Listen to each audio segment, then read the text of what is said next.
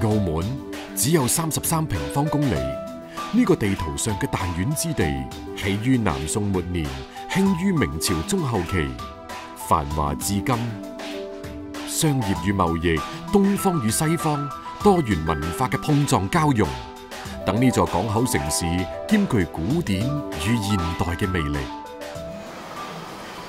喂，係啊，四哥，你好啊，你好啊，七彩火鍋你預備好啦係嘛？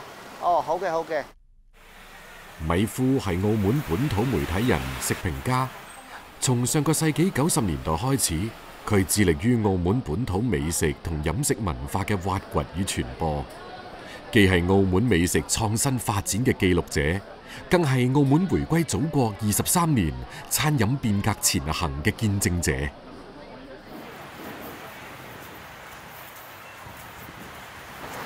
四哥你好，你好，歡迎！我哋個七彩生鍋大廚準備好啦，好，等緊你啦，麻煩晒你，麻煩晒你，好，請，好。同米夫相識30年嘅張志炎，亦係土生土長嘅澳門人。16歲入行，而家62歲嘅佢仍然活躍喺餐飲圈。佢嘅人生濃縮咗澳門半個世紀嘅餐飲史。我今日已經安排咗佳哥復原嗰個你想見到嗰個七彩生鍋。好。咁之餘咧，佳哥再安排一個我哋好賣得嘅，大家認著好賣得嘅龍利蒸肉餅。你最中意食肉餅啊！咁樣我哋細個打崩頭噶喎。係啊，爭住食啊！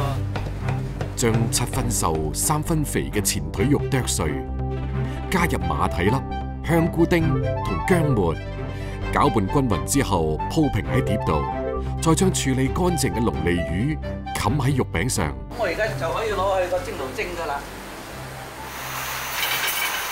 喺高溫蒸汽嘅熱力下，龍利魚嘅風味自上而下凝聚，魚鮮同肉香融匯一體。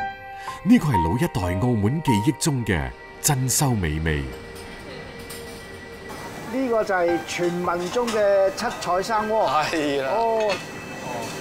哇！咁清嘅。傳統啊，只係加啲豆腐啊咁樣。我哋跟傳統啊，今日。好嘅。咁食得噶啦喎。顧先生，未得啊？係有一個好重要嘅程序要做嘅。攞睇你啲雞蛋，就係淨係落油，有人淨係落豉油，就打勻佢，要嚟分點啊呢啲食物啦。即係當係一個醬料咁樣嚟點嘅。係啦。首先和味啲啦，滑溜啲啦，最重要佢降溫。鮮魷、豬肝、鴨腸、生蠔、鮮蝦、魚片，將街市裏面隨手可以買到嘅食材放入煮滾嘅清水煲裏面翻滾，撈起，輕輕點蘸，用生雞蛋混合豉油做成嘅醬料，呢個就係令澳門人垂涎3尺嘅傳統火鍋。七彩生鍋咧，其實好豐富嘅，唔止7樣嘢嘅。一般都係12到15樣嘢嘅。係。咁我睇下當日市場有啲咩又新鮮，有啲舊派嘅廚師發版效果啊。係。大道至簡，追求原汁原味，傳統打邊爐嘅食法喺澳門風靡咗近半個世紀，直到20世紀末，澳門嘅傳統火鍋發生咗轉變。入冬之後嘅澳門，各大火鍋店人流量暴增。澳門人用行動表示，打邊爐先至係解鎖冬天嘅正確方式。你好，歡迎光臨。睇下想食啲咩海鮮？有竹蝦啊、象拔蚌啊、龍蝦啊。生活喺南半球嘅岩龍蝦、北極圈嘅帝王蟹、泰國嘅皮皮蝦、南非嘅鮑魚。港口城市融通四海，食運全球，大量物美價廉嘅海產品成為澳門火鍋嘅主角。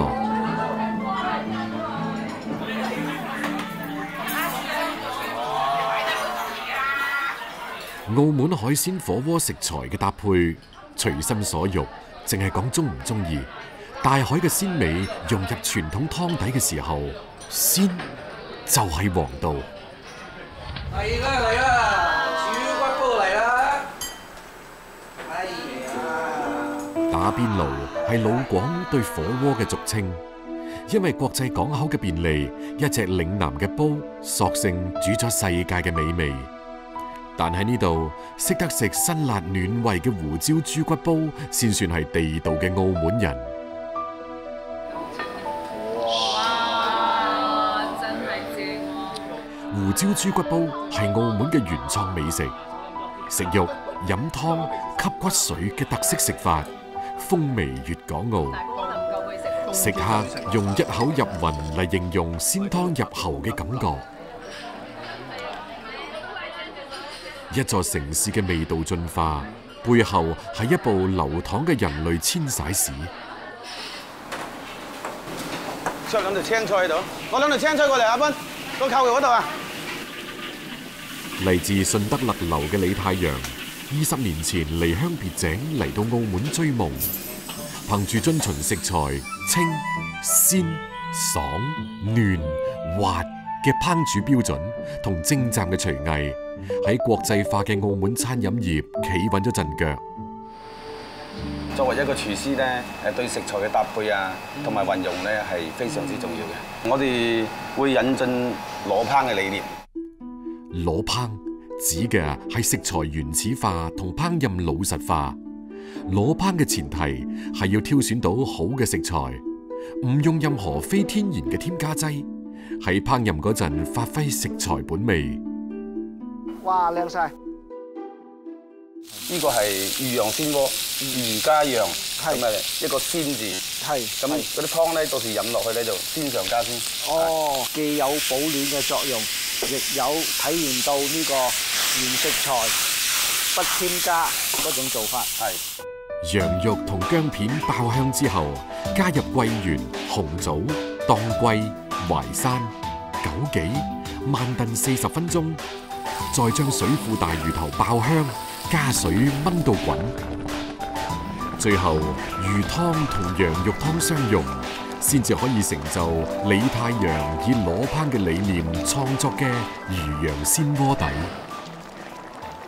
希望能夠好好咁保存咗呢啲資料，而傳到落去俾後生仔睇啦，亦都對世界宣傳一下澳門嘅一種傳統嘅美食啦。飲食與文明相伴相生，互為表裏。正如普通澳門人家，碗筷之間沉澱嘅海洋鮮味，可以食到世界嘅潮流，但最終品出中國嘅滋味。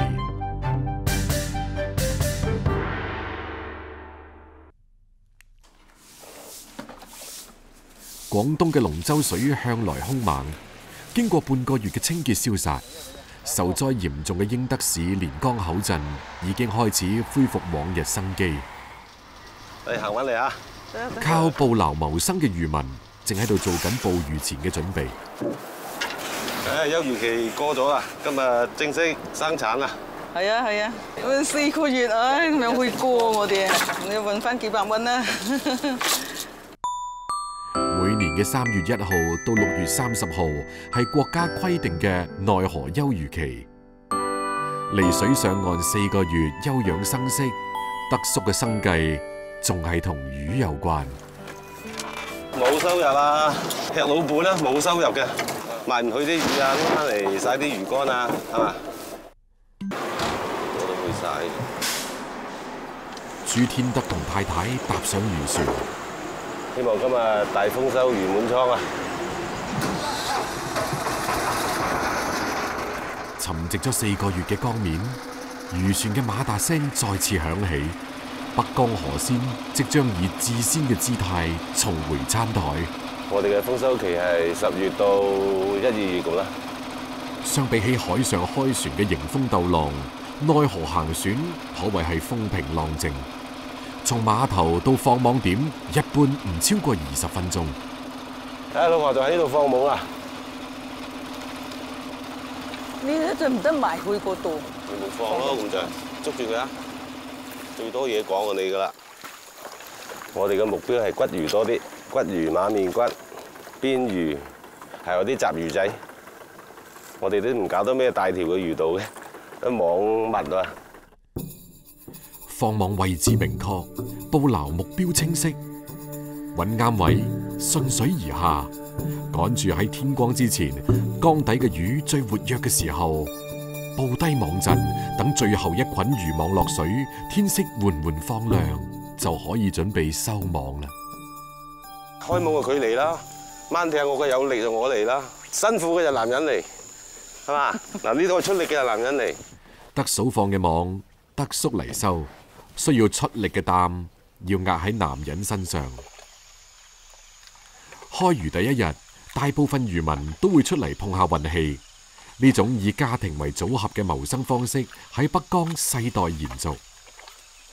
喺過去嘅30年裏邊，連江口嘅漁船從原來嘅350幾艘逐年遞減，目前只係得返63艘。攞魚無富貴，一路以前傳落嚟嘅就掛起魚欄就冇米噶啦，真係冇魚賣就冇飯食噶啦，係嘛？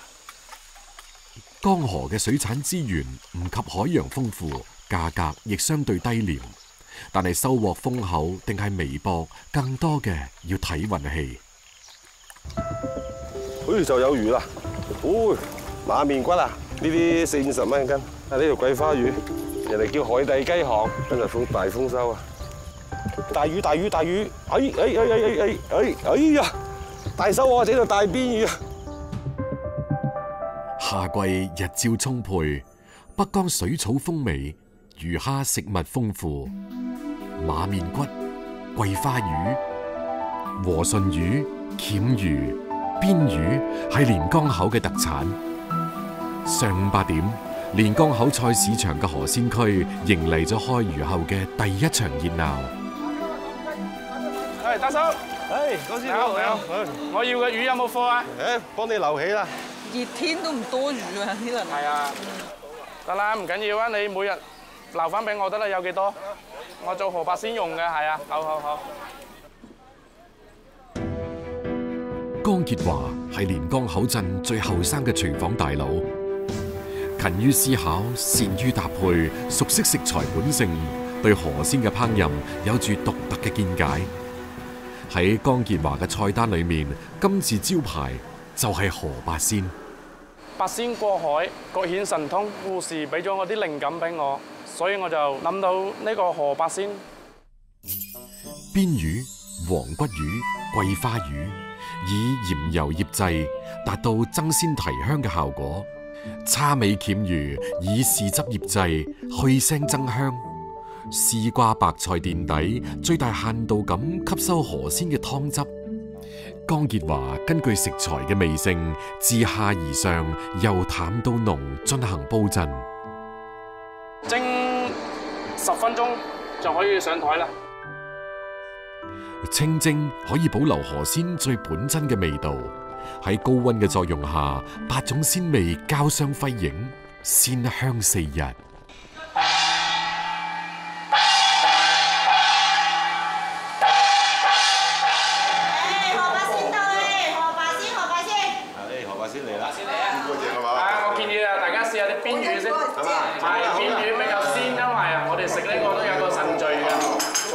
開始捱啦，到味濃，食起身嗰個層次好豐富。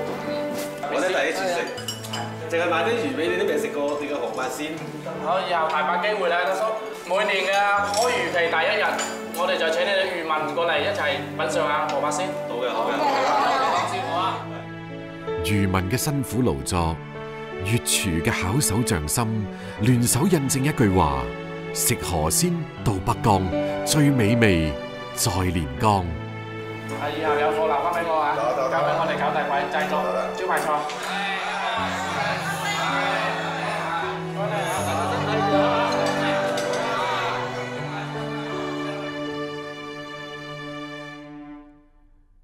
北江邊嘅漁村係大江同人依山傍水嘅相互守候，而喺三亞，一艘漁輪帶住希望出發，面對四面汪洋嘅風險，然後拉響豐收嘅汽笛歸航，係大陸同海洋嘅彼此約定。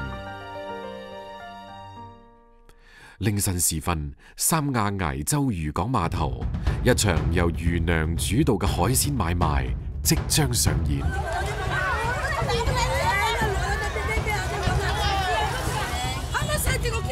165，那么贵了吗？对啊，钱都慢了借钱了。不少的。多少？1啲啊，年輕就得嚟賣。男人出海捕魚，女人留守岸上，久而久之，呢個岸邊魚市就成為咗女人嘅天下。每日凌晨3點，各路人馬匯集喺港口，攞住電筒，開始咗掃雷式嘅獵魚行動。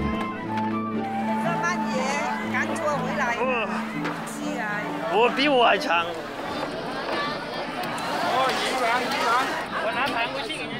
人稱三亞魚王嘅蕭石成嚟自廣東茂名，佢每晚都會準時參加呢場將討價還價發揮到極致嘅競技賽。你不要話仲要出來的，人他們剛剛的那個阿康就稱跟我們稱，哦，你好像我。不是，你這個是黃班，稱是稱啊，他們一起稱。哎，我買48塊，我買要買45給你們，好香哦。45啊，這個。那個他們連給48塊我不肯賣。喺崖州漁港嘅魚販心裏邊，蕭石成唔單止係斬價能手，仲係販魚達人。無論幾大、幾貴、幾難揾嘅魚，到咗佢手裏面，總係有辦法賣出去。但蕭石成太善於壓價，令到港口嘅魚娘對佢又愛又恨。每次帶到嚟碼頭，什麼魚都有，那個石斑咯，那個海乾頭咯，馬鰍咯，什麼都有。哎，收到一條好貨，這釣魚啊，就是我們要過濾。討價還價係一個博弈嘅過程，連續幾個鐘頭嘅議價之戰，隨住逐漸天光而落下帷幕。蕭石成今日嘅收穫達唔到預期。幾百斤啊，唔係多，都唔夠，好多人訂到貨都冇。即係天氣啊，影響嗰啲船啊，冷空氣嘛，冷空氣嗰啲船冇出海啊，可能。到呢行嘢啊，都係3更半夜出去㗎，跟住7、8、6日都係咁。朝早8點，三亞農貿市場迎嚟咗採購高峰。蕭石成都趕住喺呢個時候將今日嘅戰利品展示喺自己嘅攤位上。拿多少白鯧啊？今天人家訂了20條啊，夠不夠啊？有20條啊，都是2、3斤一條的。還要石斑啊，還要發貨去哈爾濱啊，夠不夠？但留起來發空運的吧，這些都是。啊。這個少一點，多少錢才要？150。我拿，對啊，145拿來了。算我140就可以了。就是你140，你拿來給我，我會給現場給我。市場人來人往，但蕭石成嘅檔口前反而人氣平平。一向淡定嘅佢相信，靚貨都要遇到有緣人。一家人，自己生的，已經老貨啦，幾十年啦。我是哈爾濱，年年來，年年買，別人家不行。都養殖不是他家這麼野生的詞。幾年落嚟，差異化嘅經營策略幫蕭石成積累咗一大班忠實嘅粉絲，亦正因為咁樣，令到14年前嘅蕭石成嘅經營逃過一劫。而呢一切都要歸功於佢太太趙香蘭。即係老婆建議啊，買嗰啲撈人哋唔同嗰啲魚啊，可能去吸引嗰啲客戶啊。像這些呀，特別是這種，因為我就是在海鮮店裡面幹嘛，因為我是當服務員，客戶也蠻喜歡吃，然後也是我們海南的特色。後面拿上來的時候，一下子就賣完了。鸚哥魚就係蕭石成當年渡過嚴重虧損難關嘅救命稻草。鸚哥魚又叫鸚鵡魚，喺中國主要生長喺海南、廣東、浙江等地。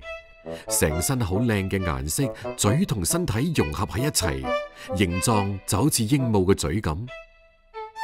鸚哥魚外形獨特，處理起身就非常複雜繁瑣。刮除既硬又厚嘅魚鱗，耗時費力。喺海南，鸚哥魚最受歡迎嘅做法係清蒸或者紅燒，但好少人知道鸚哥魚嘅魚鱗都係寶。攞雞蛋液吉士粉同魚鱗一齊攪拌均勻，放入120度嘅油鑊裏邊炸10秒，馬上撈起。最後再加埋麵包糠、葱花，猛火快炒，就係一味酥脆鮮香嘅送酒菜。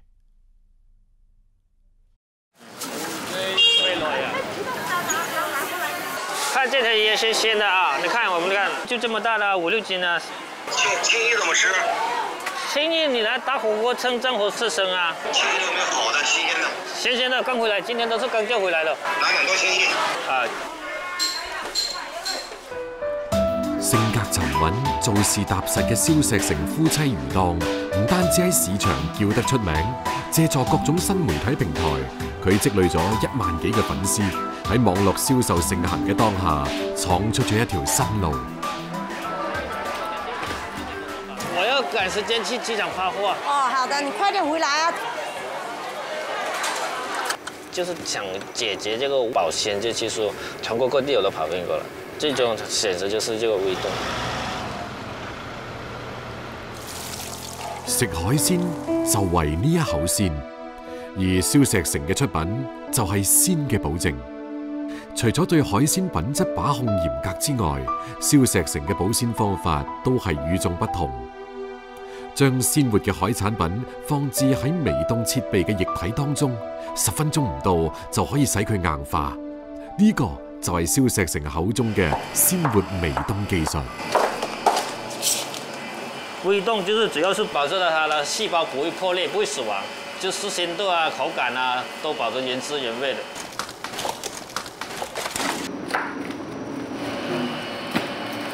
這樣乾苦力的活，你閒下來的話都是睡不着的感覺。生活啊，為了生活只能這樣啊。晚黑11點先至結束一日嘅工作，凌晨2點又要再出發。呢個係蕭石成嘅生活規律。哇！大螃蟹哦！大螃蟹。來動手動手。但係今日細仔要去海口打比賽，蕭石成提早結束工作，要為屋企人提供一餐豐富嘅海鮮宴。加油打氣！平常爸爸媽媽都是辛苦的，到時候你就自覺一點，在學校啊，支持都是會改變命運的啊，不然就像爸爸那樣搞得苦力活，以後的話你要靠你們自己的。來，辛苦了，不辛苦，我們不辛苦，好好讀書，努力學習，爸爸媽媽再辛苦都沒關係啊。8月10塊。啊。預算翻嚟啦喎。哦。過嚟啦。哦，馬上了哦。你們慢慢吃哦，我要傳回來了。哎，對，傳回來了，我要下碼頭拿貨。水產行業將鮮味運送俾人，自己就捱得辛苦。1年到頭披星戴月，蕭石成都係喺黑夜中揾貨，喺人群中斬價。每一個港口都有咁樣嘅身影，佢哋膊頭上肩負住家庭重任，不捨晝夜。呢啲身影匯聚，亦就成為咗港口嘅繁榮與喧鬧，從未停歇。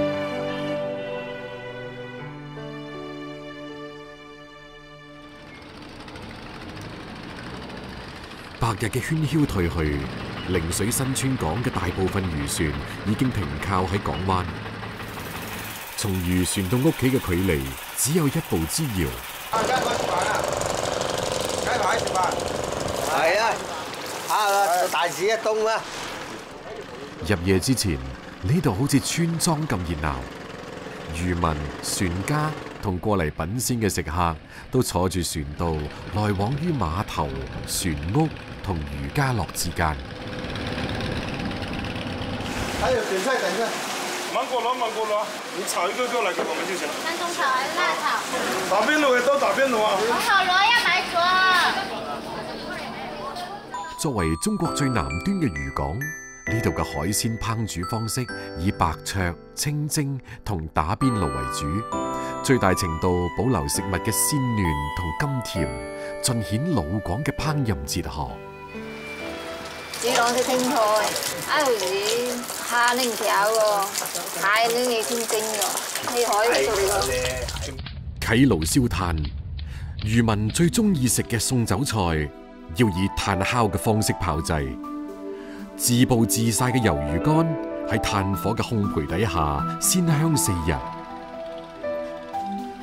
深海木瓜魚唔需要過多處理，直接上架慢烤至熟。雞蛋液攪拌起泡之後，倒入新鮮捕撈嘅海膽裏面，唔添加任何調味料，只靠海膽本味提鮮。呢啲都係疍家廚娘最經常做嘅撚手小菜。嚟打下就住你。係食酒，飲咩酒？九個酒。好耐唔坐埋一齊飲酒啦。香唔香？香，吃多點哦。點解啊？食多啲啦，個乸天海天力睇啊！食啫，天海咁得力睇網啊！美酒佳肴係勞累過後嘅最好嘅心靈慰藉。喺呢一個距離廣東本土260公里嘅港口，每日傍晚都上演住品粵味、飲粵酒、講粵語嘅海上家宴。我哋嘅廣東老居士都係嗰啲一冇藥酒就係嗰啲白酒噶啦，冇有咩酒食噶，就係啊！我哋個生活就係咁過噶。親朋好友圍桌夜話，品香嘗鮮，其樂融融。魚排外海水滔滔，燈光閃閃。喺呢片港口，疍家人愜意又充實嘅水上田園生活，日復一日。煙火依然。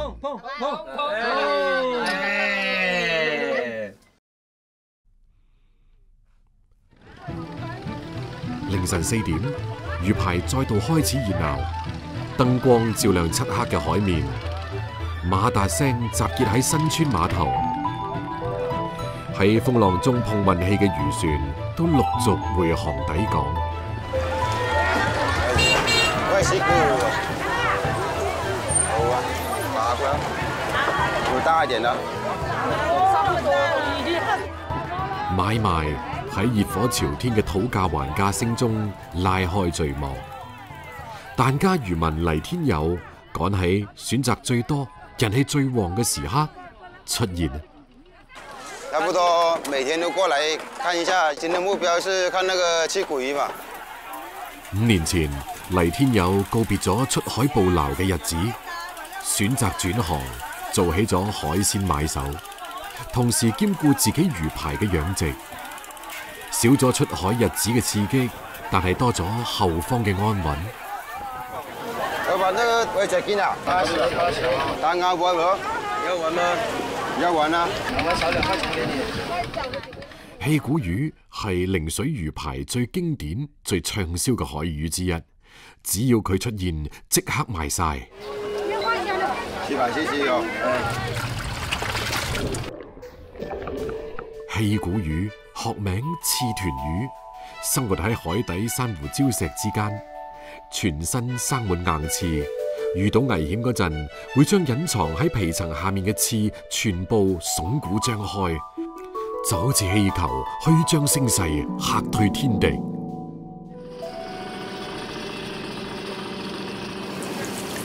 煮飯啦！煮飯了。你飯就已經送子喎，老人。係咯。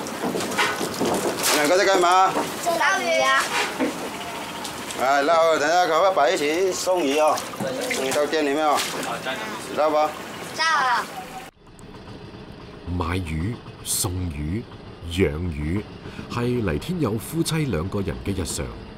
喺呢個得天獨厚嘅水域裏面，每日2次嘅漲退潮，都帶嚟咗豐富嘅餌料，令到以養殖為主要嘅疍家人收穫豐厚。到日班嘅時代係天海，到我哋嘅時代又嗰陣時啊。而家有20幾隻龍口，嗱有啲碼頭啊、收緊嚟啊，就揾啲魚排咯。其他 can 要咪送去攤 can 咯。大部分整係嗰啲廣東啲客戶嚟，我哋本地嘅收購嘅多嘛。喺呢個有住600幾戶疍家人嘅海上村落裏面，有人延續住祖輩嘅足跡，踏浪跑海；有人好似黎天友咁樣順應潮流，靠養殖謀生。似乎選擇咗唔同嘅道路，但以船為家嘅生活從未改變。